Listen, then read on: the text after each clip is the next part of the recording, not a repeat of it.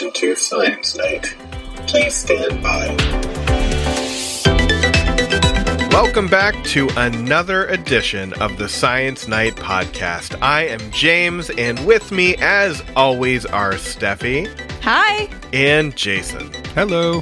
This week, we're talking about falling star links, concerning concentrations, and a fusion follow-up. In the second half, we have Jason's conversation with paleontologist and all-around crocophile, Casey Holliday. But first, the news. So, I'll speak for my colleagues on this one, but sometimes you put in the hours of research, editing, promotion, and you just wonder, is anyone listening to this podcast? And based on our first story, it seems like we have awoken something after our last episode. Well, eagle-eared listeners will remember our cautionary tale about solar storms in the last episode. If not, here's a quick rundown. Jason and I made jokes, and Steffi told us we should do a better job at shielding our electronics so we're prepared for solar storms, because they're unpredictable and can damage the electronics we have come to rely on.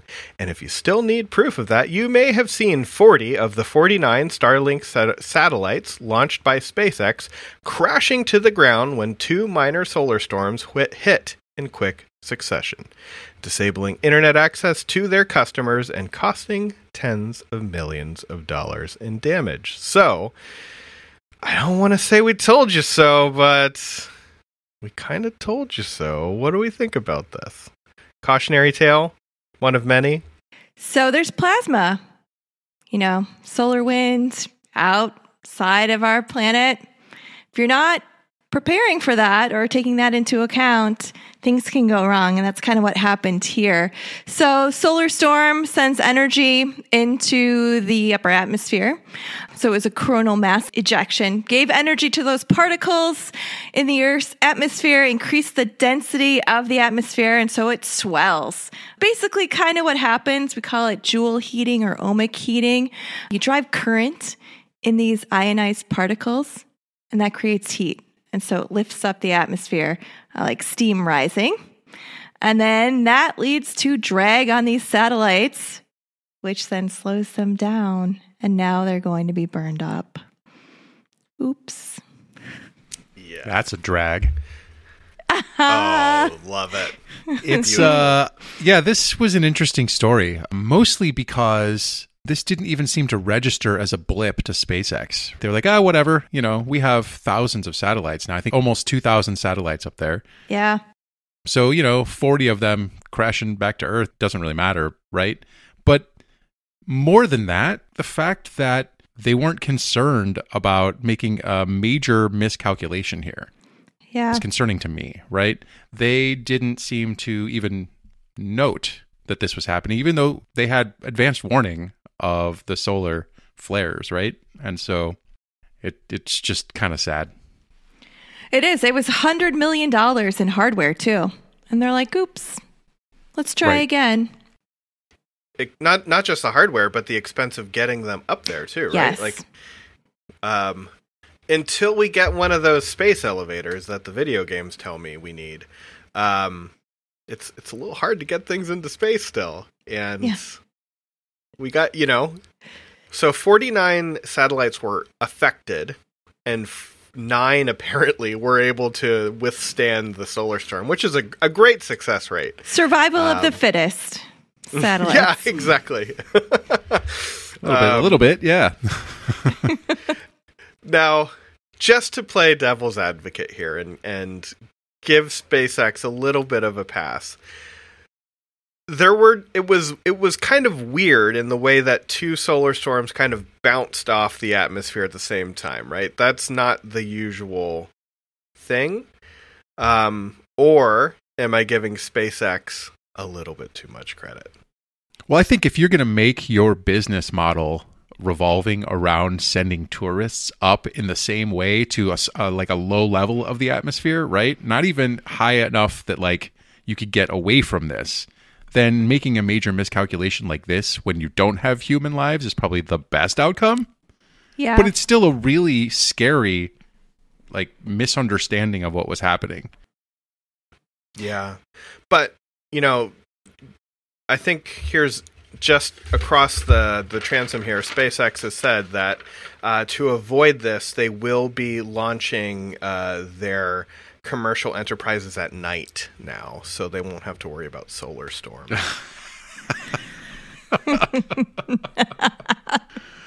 That's a groaner right there. Oh. You got it. Some insider information right here from That's right, James. yeah. You heard it first on Science Night. Yes.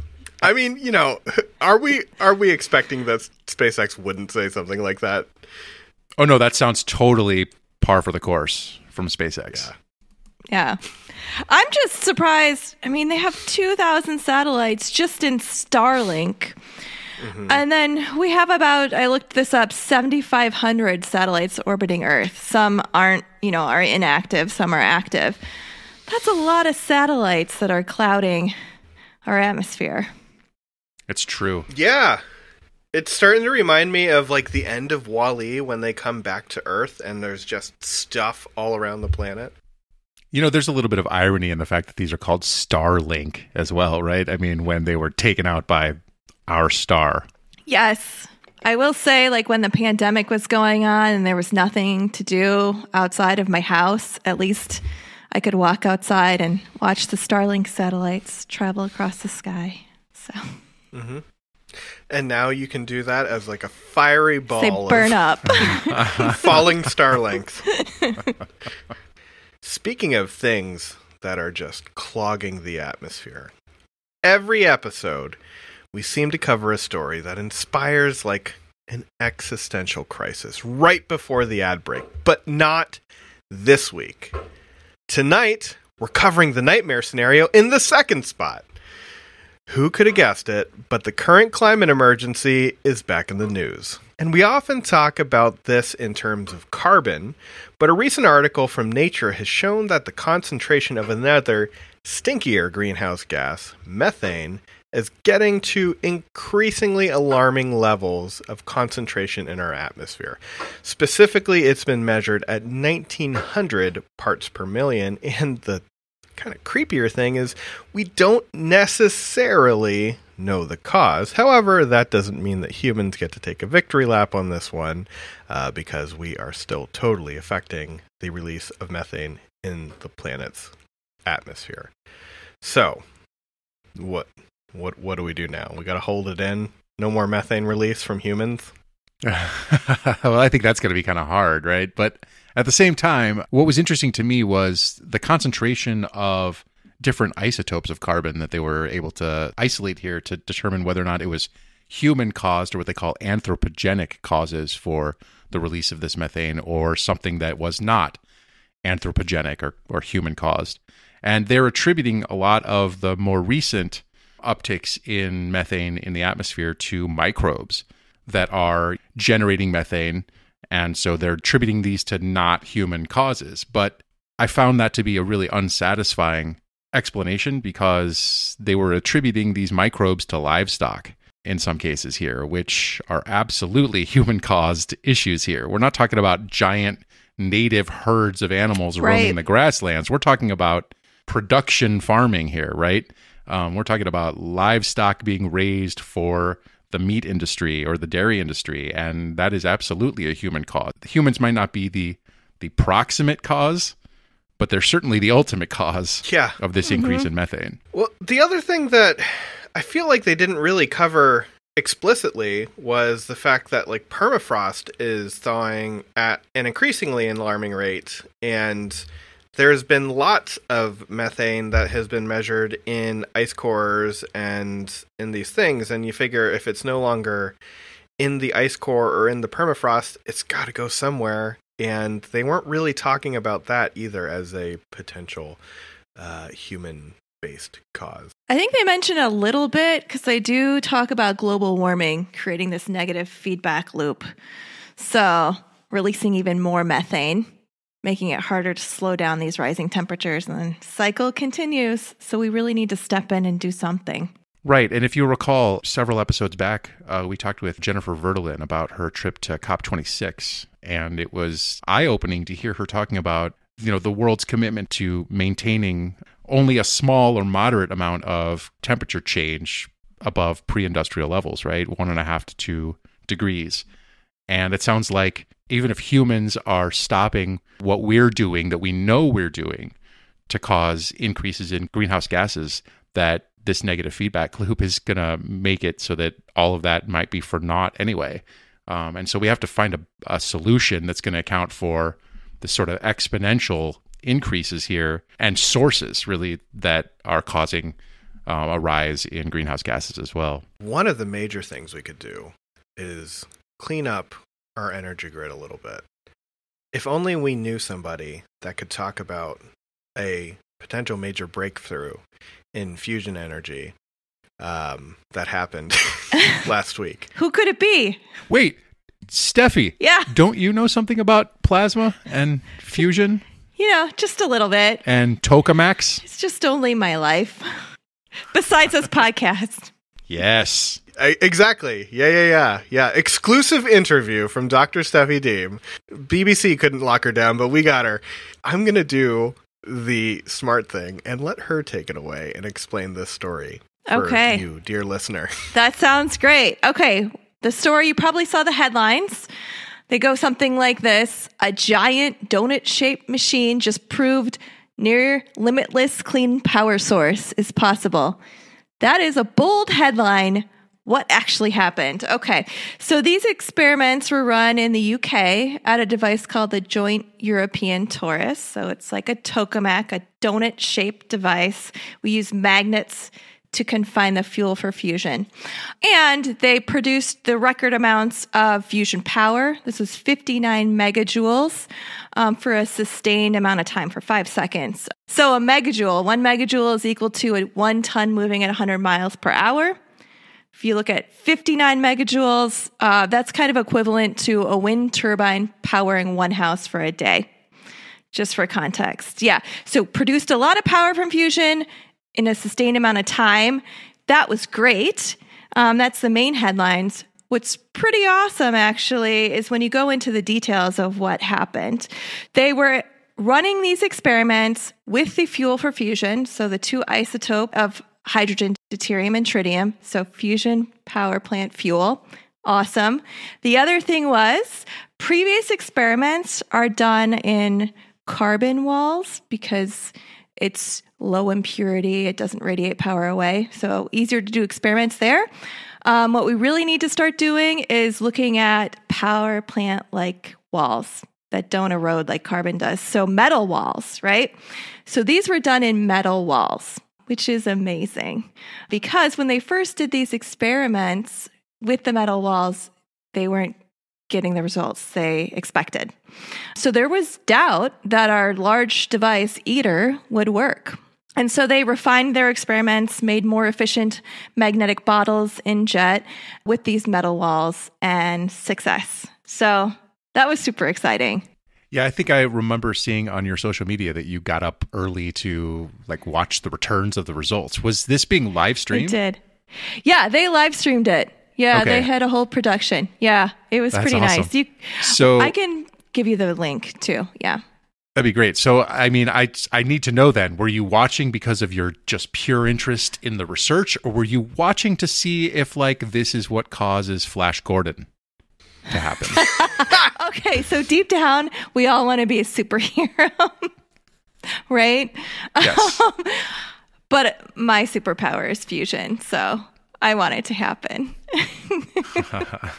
But yeah, it was awesome. You have the fuel for fusion power plants in a metal wall power plant wall working and it verifying our calculations and predictions, which gives us more confidence that this will actually work in larger devices. So last time we saw kind of results like this, there was an influx of funding, right? Yeah. Potentially. So is there more potentials for more potential funding? Because that would be great. I think a lot of times, at least in the past year, when we see these breakthroughs in the news or these big results in the news, it gives more confidence to the private sector to invest. And then federal governments do a lot of research investment as well.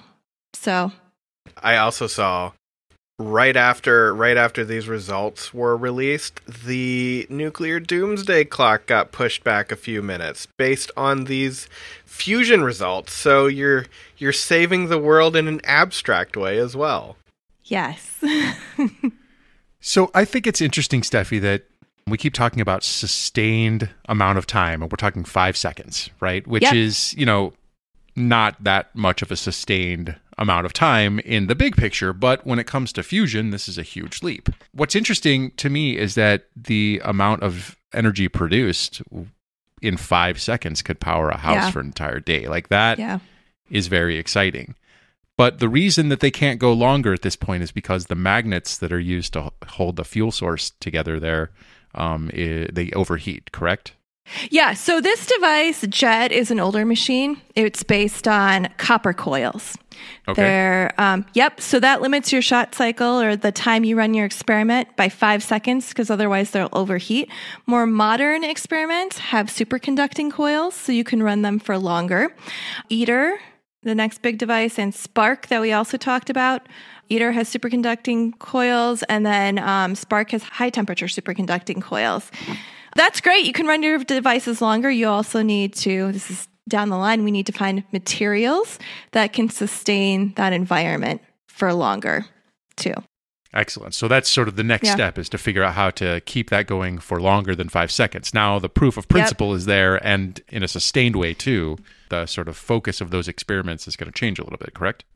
Yeah. So there are some experiments that can run for hours. Actually, they run at lower power because of that heat load that's limited by materials that are used in those current devices. The other thing that we have to worry about is heat and particle exhaust. So kind of like your car has an exhaust pipe, you get the same thing in fusion experiments. When you run for a long period of time, you have helium ash that you need to extract out. And so that was one of the reasons why JET had these great results too. They had a better handling of exhaust in their machine. And so when we go to even longer time periods, that's further experiments will be done on that. Well, this is very exciting. It really is. I mean, yeah, the future is upon us, right? And I recognize that, these results don't indicate that this is, fusion energy is imminent, but it's certainly more imminent than it was even 2 weeks ago when you have results like this. Yeah. Yeah. And it was, I don't think we can take the full credit here at the Science Night podcast, but I think we can take a little bit of credit for our hit episode, the 2021 Festival of Fusion, that you can find at scinight.com with our entire back catalog. I think they were sad that JET wasn't in it, so, had to come out with that big result now. It's in 2022. They're top of the list for next year. Well, I think what we need to do is figure out who is on the brink of making a huge advance and exclude them from the 2022 version just so that they do it. Yeah. So we won't talk to Steffi next year, is what you're saying? That's not going to be sustainable. Well, I think that was great that we put a little bit of a bright spot at the end of the tunnel here in the news segment. And let's keep that positive energy going while we go to Jason's conversation with paleontologist, crocophile, Dr. Casey Holliday. That is going to come up after this message from a podcast that I think you will enjoy.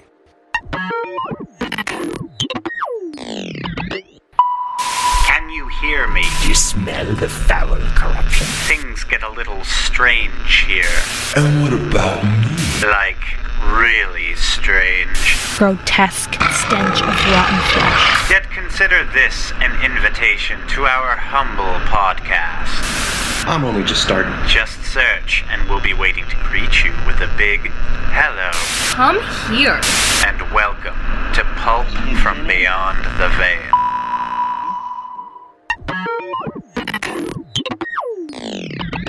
We'd like to welcome to the podcast our guest today, Dr. Casey Holliday, who is an associate professor of anatomy at the University of Missouri School of Medicine. Casey, welcome to Science Night. Hi, thanks for having me.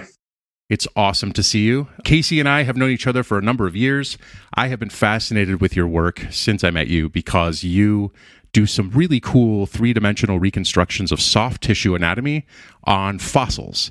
Can you tell us a little bit about your journey to paleontology and how you sort of brought anatomy into the paleo side? Yeah, sure. I kind of discovered a long time ago that I like dead animals. And I like dead animals a lot more than live animals. Growing up, I was always into biology. I ended up going to college, thankfully, in which I ended up being a zoology major after learning I didn't want to work on people as a pre-medical student. Mm-hmm. And so I was kind of a zoologist, but I also was working as a veterinary technician. And so for about 5 years, I actually had two jobs.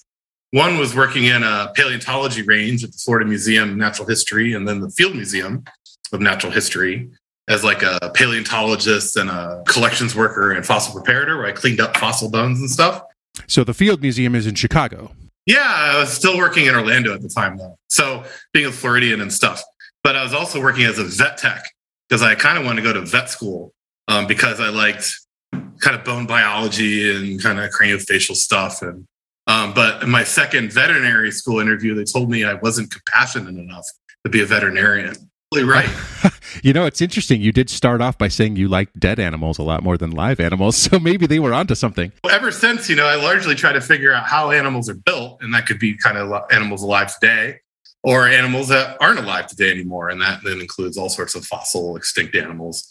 And so I kind of found myself in this weird part of our science where we try to figure out kind of the history of vertebrate life on Earth and how things have changed over time and how kind of modern crocodiles or modern birds evolved from their stocks of extinct animals like, fossil crocodiles or non-avian dinosaurs like velociraptors and tyrannosaurs and sauropods and stuff. So most of your work has been focused on birds, crocodilians, lizards, and you've been interested sort of in understanding how the bony remnants of these animals reflect how soft tissue anatomy is built in these animals. So I remember reading a paper by you several years ago about special touch receptors in the faces of crocodilians, which I thought was one of the coolest papers I'd ever seen. Tell us a little bit about that, very spongy looking skin that's on the noses, on the snouts of crocodilians and sort of what you found. Yeah, sure. So alligators and crocodiles, all of today's living crocodilians actually have these little touch receptors all around their face. They look like little black freckles or dots if you get up close enough to an alligator or crocodile face. And crocodiles even have them on their bellies. All down their bellies, they'll have these little things called dome pressure receptors or integumentary sense receptors. And these little receptors basically act like invisible whiskers. And so crocs can basically feel vibrations in the water without needing their eyes. And so some physiologists figured out how they work by slathering alligator faces with Vaseline, and the alligators couldn't really find direction towards prey items that were dropped in the water because they couldn't feel things with all these touch receptors. Mm-hmm. So we've had a big, long interest in when those receptors kind of evolved amongst crocs because crocs weren't always living in the water. They didn't always need to have invisible whiskers, so to speak. So we just got off a NSF grant looking at kind of how modern crocs evolved their skulls in particular. We've been working on kind of feeding biomechanics, but also kind of somatosensation or the evolution of face touch. And so one of my graduate students, Emily Lessner, has been kind of leading that project up. And right now she's in the midst of writing papers and presenting them. But we pretty much have a good idea of when these invisible whiskers came online in croc evolution. And this is actually before we actually expected it to. So it looks like they had this stuff working before they went into the water, which is interesting. We got to figure out why land crocs still needed invisible whiskers. And so that's been really cool. And then we've also been kind of using comparative neurology, basically, the idea of kind of what the trigeminal nerve is doing across different animals to get a feel for how sensitive the faces of birds and dinosaurs and lizards and things outside of crocodiles are also. Let's talk about the trigeminal nerve for a second, because I'm guessing that most of our listeners may have heard about the trigeminal nerve, but most of them have no idea, I'm guessing, what it does. What can you tell us about cranial nerve 5? So it's there's cranial nerve 0 that's been identified in some places. Traditionally, 12 pairs of cranial nerves. Cranial nerve 5 is a big one in the face. Tell us what it does.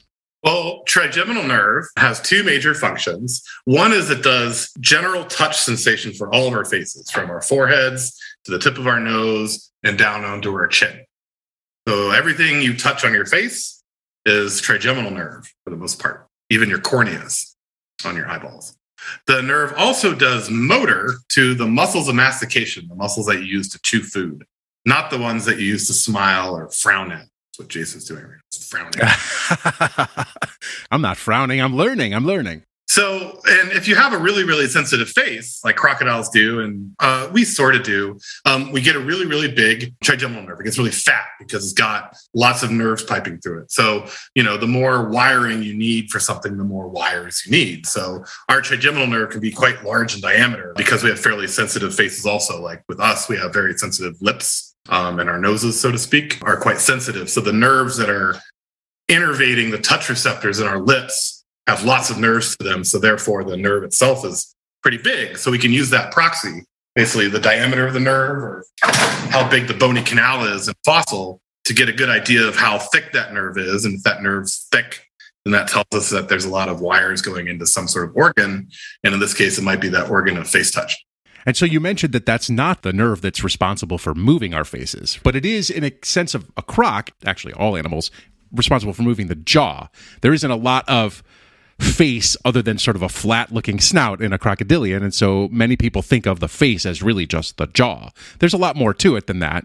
Those muscles are not controlled by the trigeminal nerve. So it's interesting. It's always been fascinating to me that like we can feel our muscles moving, right? We can feel the skin, that the muscles in our face are moving with a different nerve than the nerve that's actually making that skin move. And that's fascinating. Same thing with the tongue, right? If we bite the tip of our tongue and it starts to bleed, we actually feel that pain through one nerve and we taste that blood through a different nerve. It's fascinating to me to think about that. So how did you get interested in crocs, right? Crocodilians? Because I understand that this is all coming from a place of a love for dinosaurs, right? I mean, that's where a lot of people get pulled into this. How did you decide to focus on crocodilians as opposed to other fossil taxa? God, I don't know. I grew up beachside Florida, and I've always had alligators around, so I think they've been a spirit animal outside of the dead raccoons that I would poke with sticks, I guess, growing up. But yeah, I went to Florida, which is the Florida Gators, so we did gators there. We worked at a Miocene fossil site in Florida where we had fossils of alligator olsoni, and so I guess I kind of always into gators on that side of things, but when I went to graduate school, we kind of learned that we needed to be experts in crocodile anatomy to understand dinosaur anatomy because they're one of dinosaurs' living relatives. So if we know dinosaurs, we also have to know crocodiles. So the Miocene site that you worked at, can you give us a sense of the time frame for that? Because, people might have heard Miocene, but not sure how old that is, right? How old is that? So Florida doesn't have any really old fossils like dinosaurs and Cretaceous rocks. It's basically a giant sandbar. And so it has a nice set of sinkhole deposits from around 18 million years ago, which is some of the late Miocene. One site is called Thomas Farm. Thomas Farm is an 18-million-year-old sinkhole deposit in which animals have been falling into this pit for thousands of years back then.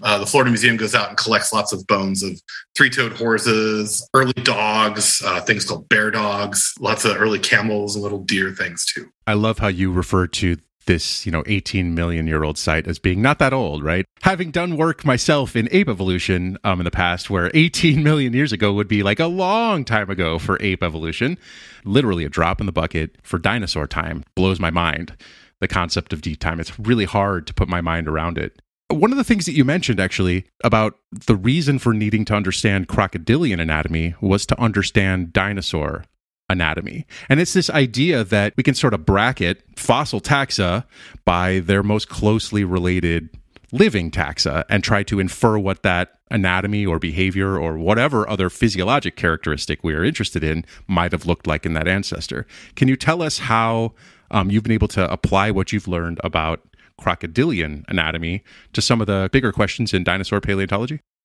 We're in the midst of actually getting a bunch of papers written up on some of the bigger questions.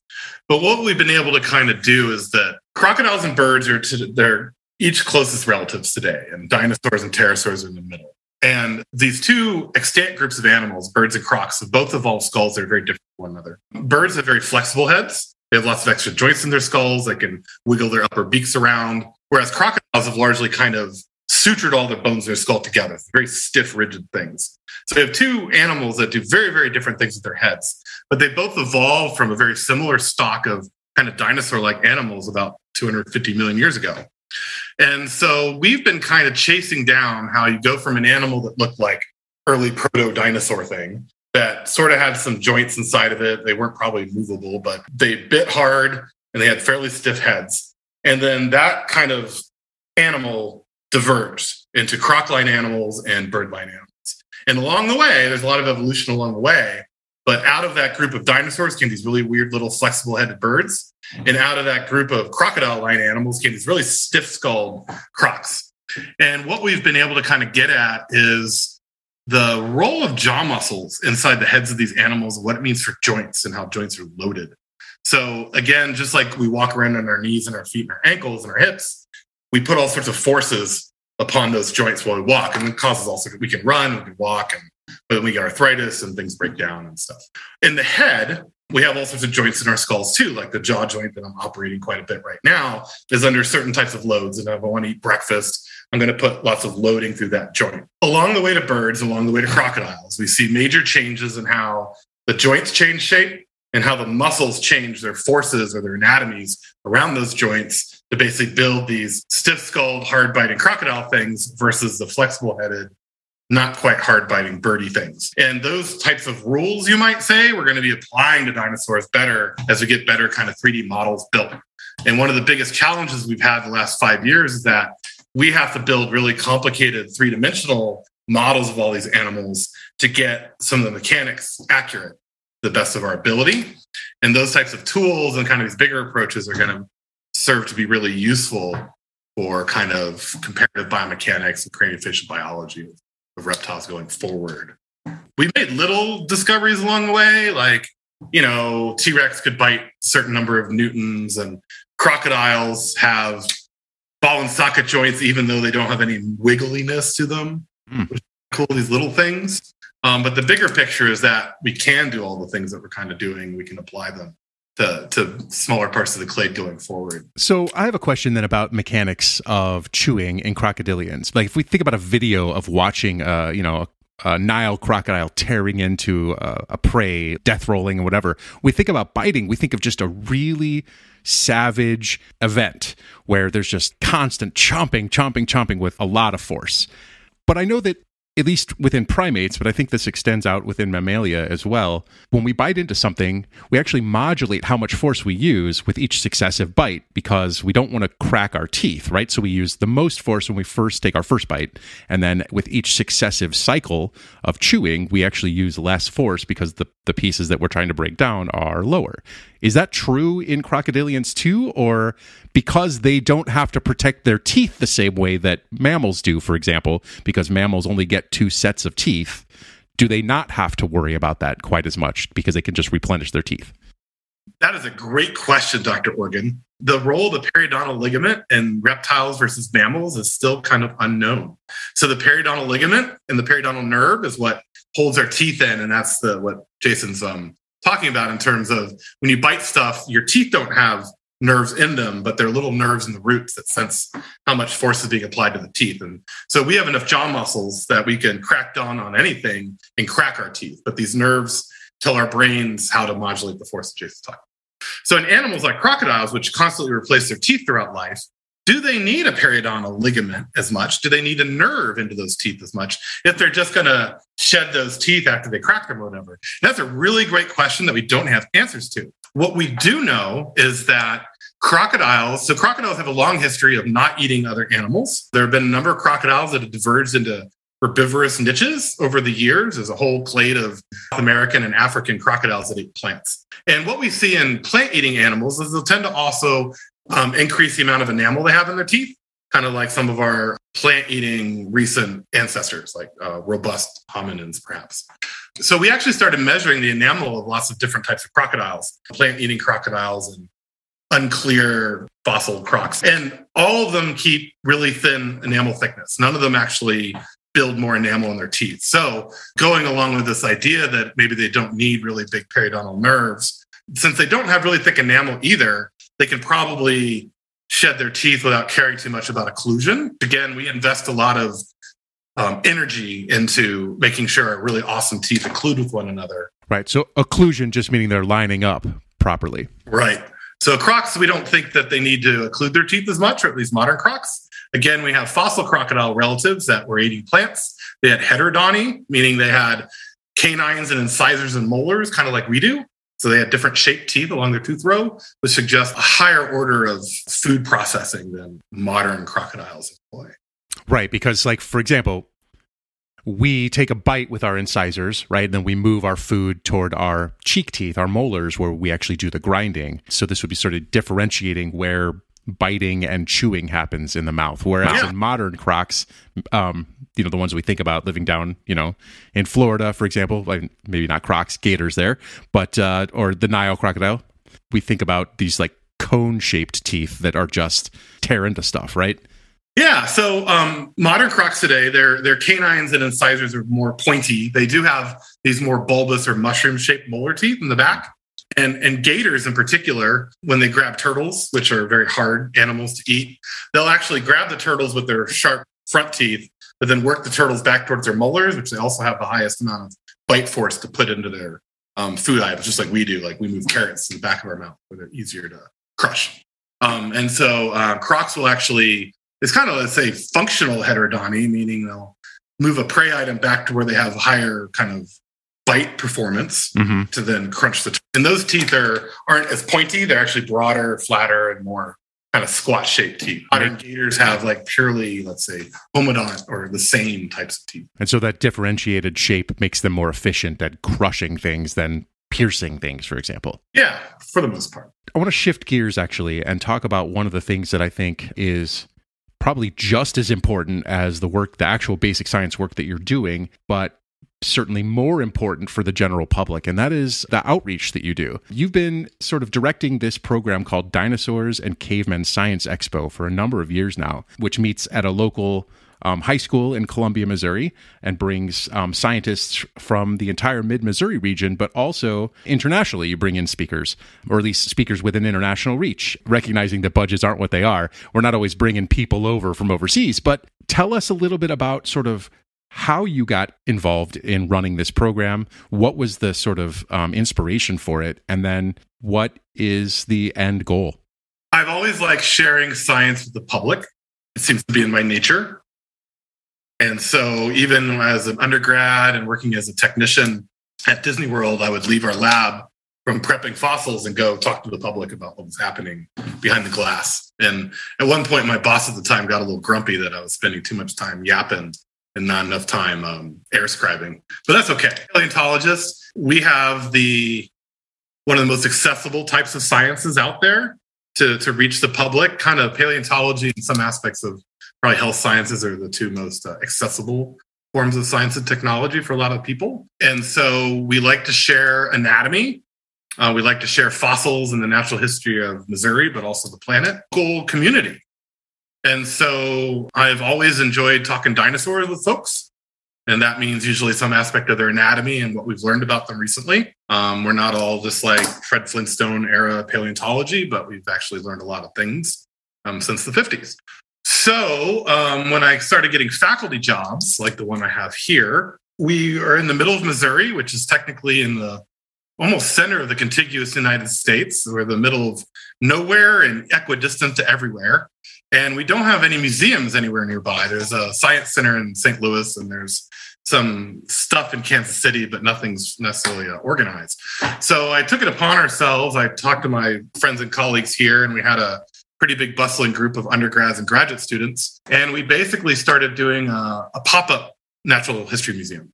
And so we called it Dinosaurs and Cavemen Science Expo because we have biological anthropologists that work with us. And so that's the cavemen part. We by no means suggest that dinosaurs and cavemen live together like the Flintstones, although we still have living dinosaurs all around us in the form of birds. But anyway, so we basically have about 25 different tables at this expo every year. So I get a bunch of members of the community together.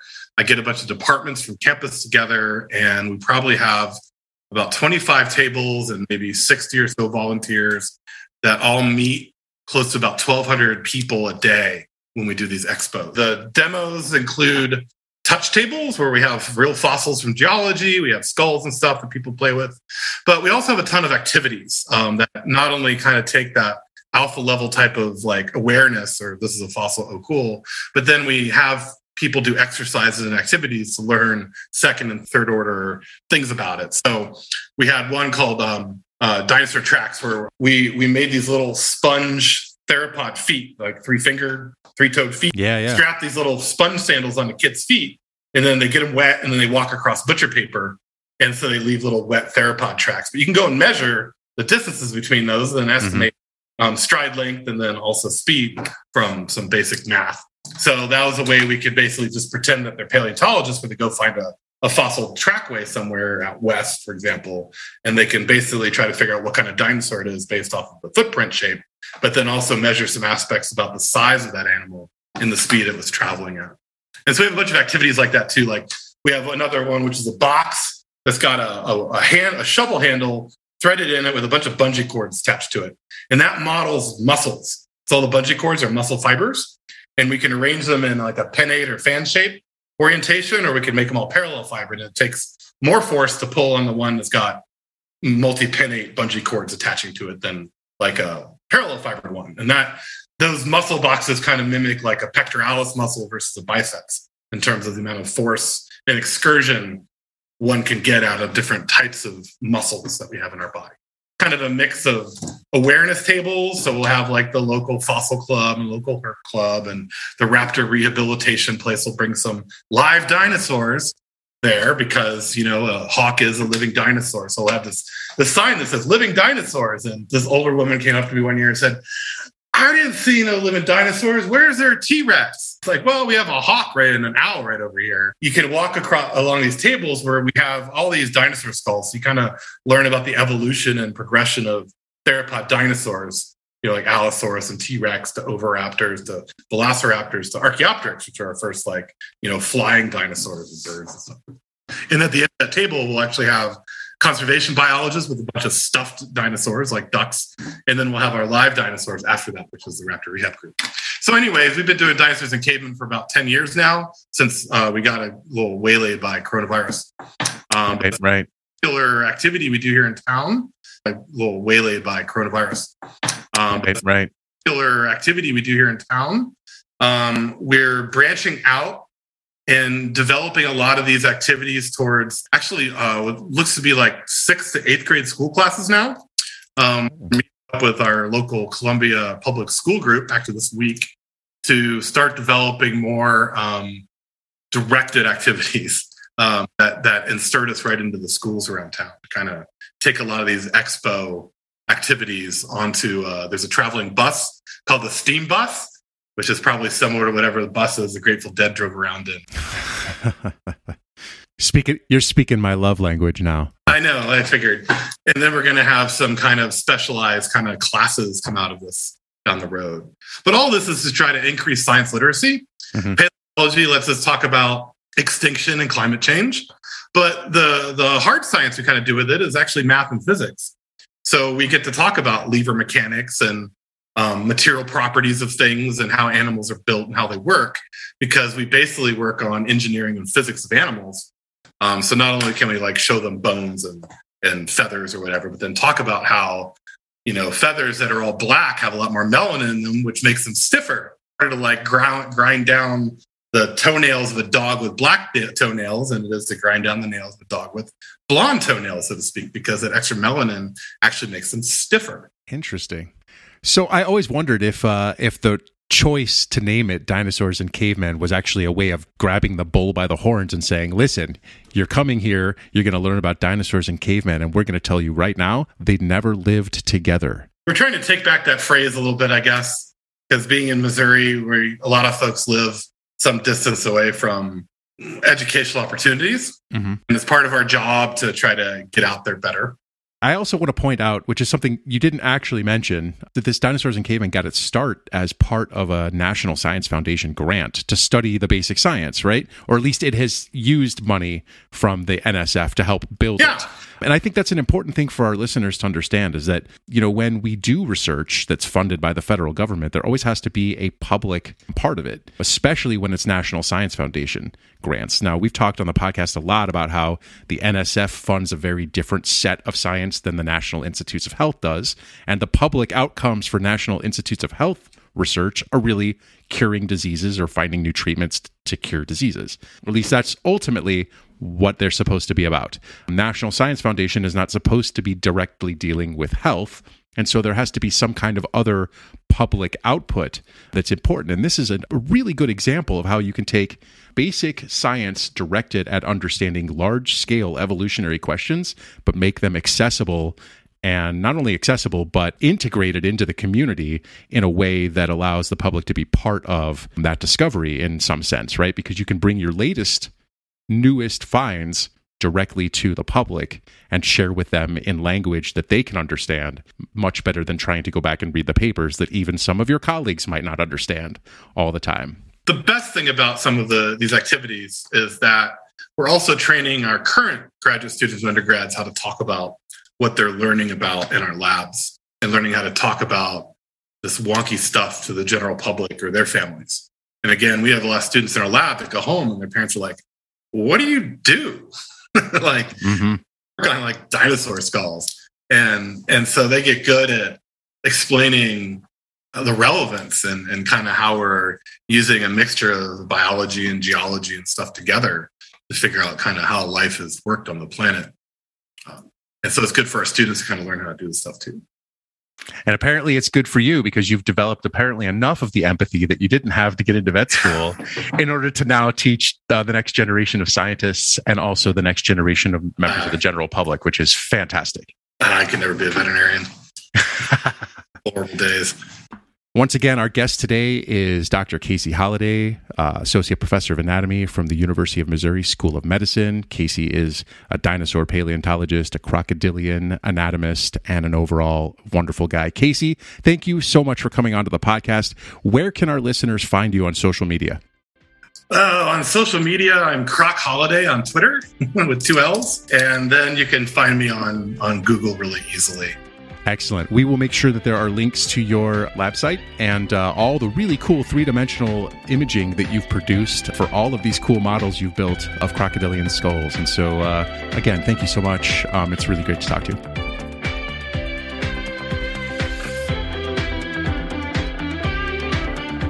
Thank you so much to Dr. Casey Holliday for talking to us.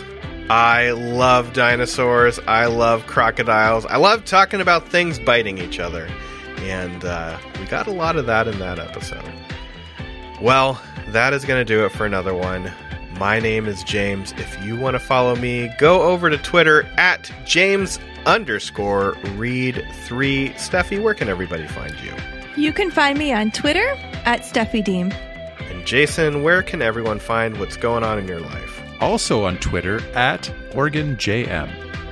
If you want to follow this podcast, go to Twitter at Science Night and the number 1.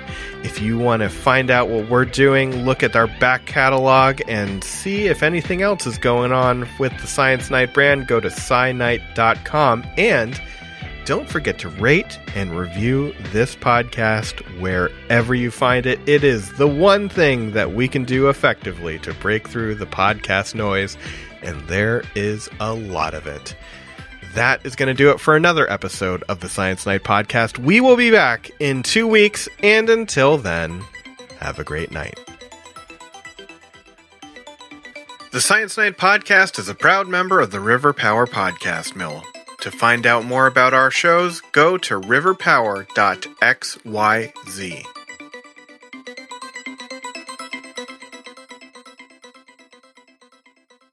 Your internet's amazing. Go get a dongle. That should be the new theme song for the episode, right? Yeah, right. James, can you take that clip and then change the pitch and harmonize it with Steffi's own voice? A couple of different 4-part harmony. Awooga!